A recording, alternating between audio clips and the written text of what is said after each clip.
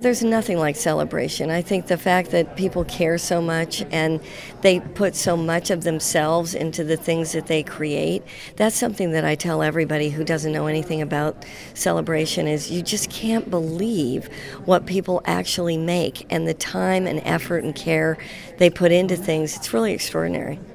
It's extraordinary. I mean, to think that 1976 is when, everybody was here, and it's been 40 years and we're back in London, and it just happens to be celebration.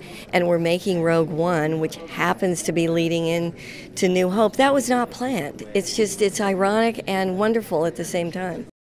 I've been really looking forward to show some of the things that we're doing because what we're trying to do with the Star Wars stories is to step outside of the sagas and the episode stories a bit, to take some risks with how we're cinematically approaching these movies, and the fact that we're bringing all new characters into these stories.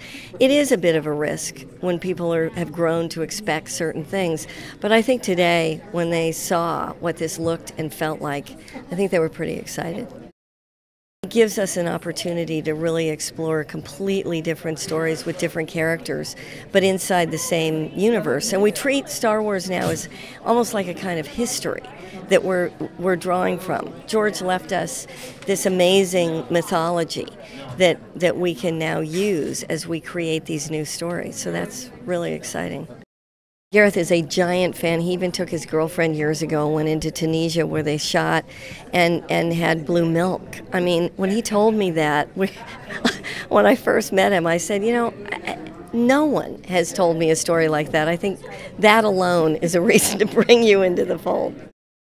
Everybody's bringing up the fact that we have Rey now and we have Jyn Erso.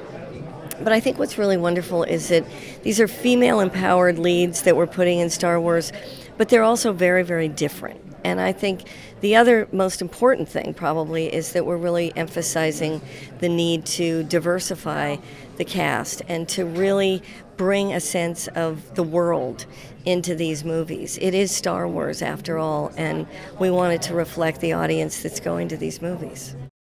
It's the fans. I think going to events like this and seeing people get so excited and to try to meet that expectation with the things that we're creating, that's what I get the most excited about.